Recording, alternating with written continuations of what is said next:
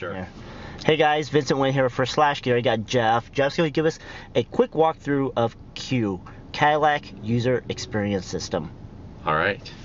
So we start with Q. We start with an 8-inch fully capacitive touchscreen. This is a multi-point touch capacitive touchscreen. So what it means, it's similar to what we always use in our everyday lives, tablets or iPhones. So if I browse on the screen here, get myself, let's say, into like a long song list, I can drag down the side. I can flick within the list. I can find, drag up and down within the list. And once this thing is done indexing, it's pulling in all my data right now, which is what that's doing in the corner there. I'll actually get an A to Z list down here. So if I'm in F and I want to get to T, just press the letter T and I can fly right to that spot in the list. So that is the start of Q based on our full capacitive touchscreen. What's different about this capacitive touchscreen, pinch and spread also supported on this for a map, zoom in and zoom out using your pinch and spread, so very intuitive interface.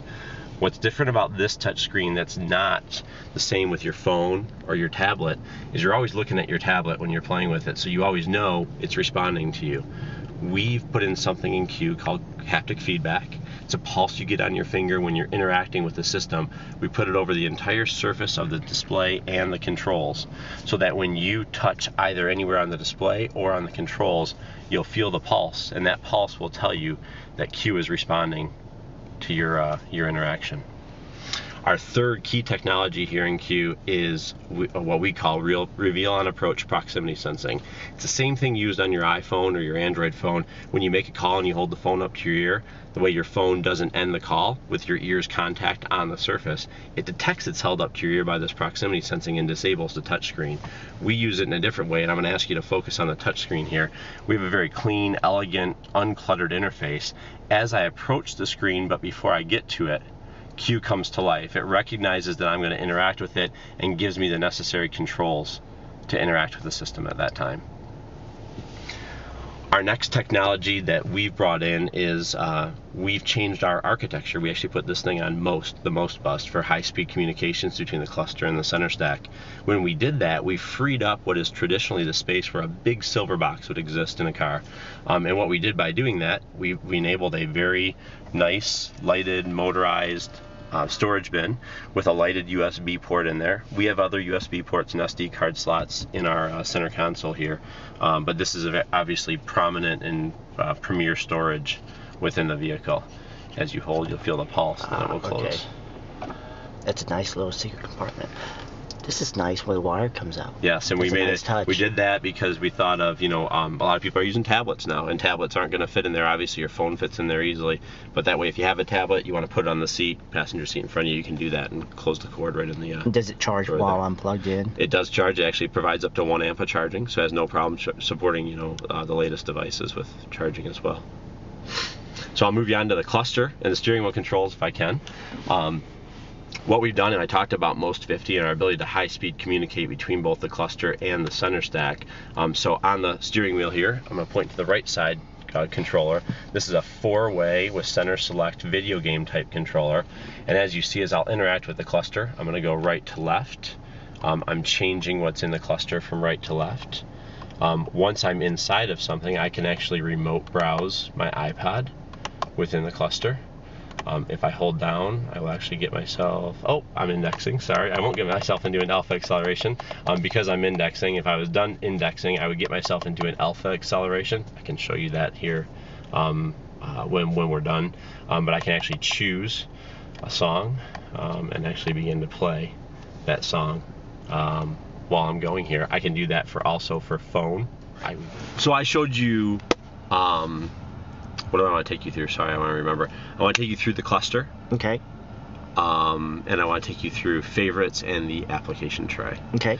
So, start is okay? Yep. Okay, so the next thing I want to show you is the idea of how we have this 4-way controller with center select and how we can control functions in Q using this 4-way controller and center select. So what we have is we can go from side to side in the cluster and create an active area for putting your driver information like your speed or your trip odometer or your fuel economy. But in the center largest area, we give you the ability to control music, phone, or navigation controls. So I can actually from here, by entering center select, go down to music search.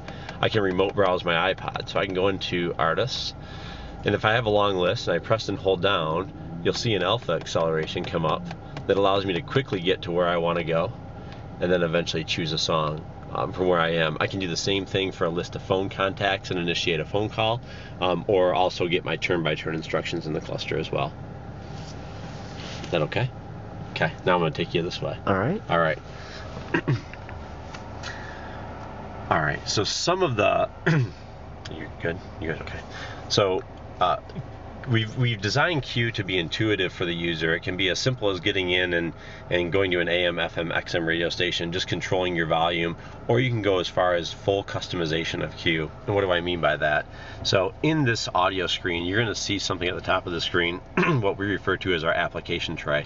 It's a quick pick tray that allows you to quickly switch between applications in Q, so I can quickly get to the phone screen and the same 5 things are up there. And same thing with navigation as well. What I can do is if I go to the home screen, just like I would customize something on a phone or a tablet, press and hold on the phone screen, I get into an edit mode. Let's say I'm a big Pandora user, but I really don't, I don't care about the weather much. I can pull the weather out of the application tray, drag Pandora up into the application tray. Now when I exit my screen and I go into an audio control, now Pandora is one of those that's always available to me. So we limit that to 5, but that's purposeful. 5 easy to quick pick, applications that I can get between without being distracted or having to go back to the home screen to get to where I want to be. Well, customization I want to show you in Q is the idea of favorites. Favorites in traditional systems are AM, FM, or XM radio stations, and that's all.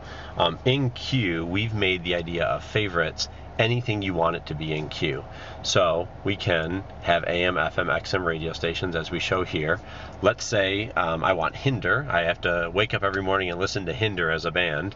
If I press and hold on this favorite here, I'll have the option of saving the artist, the album, the song, or the genre as a favorite. So I'll save the artist and now Hinder as a favorite. So anytime I press that, it will create a playlist of Hinder on the fly. We can do that for artists, albums, songs, playlists, genres, phone numbers, phone contact cards to bring up the contact information for the person with that phone number. We can create it for navigation destinations they have up here already. We can create it for something like Starbucks as a POI category. So if I press that, it'll find all the nearest Starbucks to me. I can do it even for things like if I'm on XM radio. A popular thing to do obviously is tag songs in your XM radio. That was in the menu I just went in. Instead of having that be in the menu, I can go in this menu, pull up my favorite and say, say I want to save tag song as a favorite. Exit out of here, and now tag song is available to me on the first layer of screen anytime I want. We can save up to 60 favorites. We can show up to 15 at a time on multiple pages. Or I can bring it back down to showing a single row, or I can hide them in their entirety as well, and then just go between the rows. Is that okay? All right. The last thing I want to show you as a key technology, when you do it, get close to those guys, okay, and you'll see it recognized. Look at that. Can you see it? Yeah, you can see it. Oh my God, that's like... Or get close to that car and it'll recognize that car. Will it? Yeah, I'll give you like a little exclamation point and your seat will vibrate. Keep going. Are you sure, man? Yeah. Will it stop me? No, you don't have the brake hand. That's why keep going, you're okay. Keep going, keep going.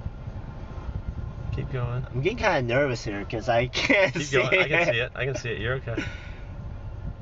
Okay. Are you feeling it? Yeah, I'm feeling it. Okay, yep. Oh my gosh, that's so funky. So as you get closer, it's proximity, or right? here, It's telling me... if you want to go do this again, I'll let you hold it. Just put it in reverse and keep it in reverse. Let me get out, and I'll show you. It'll recognize me as I walk behind the car.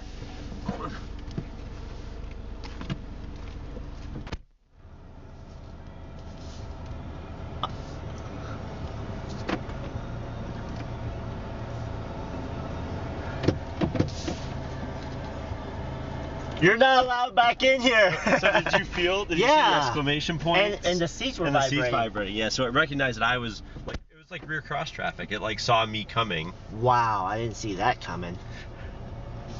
It's like this is a dangerous area. And at what point does it start coming up here again? Like vibrating? You Yeah. would have to get a little closer to them, probably. Because I'm in the red already. It doesn't see them yet, so you're pretty far.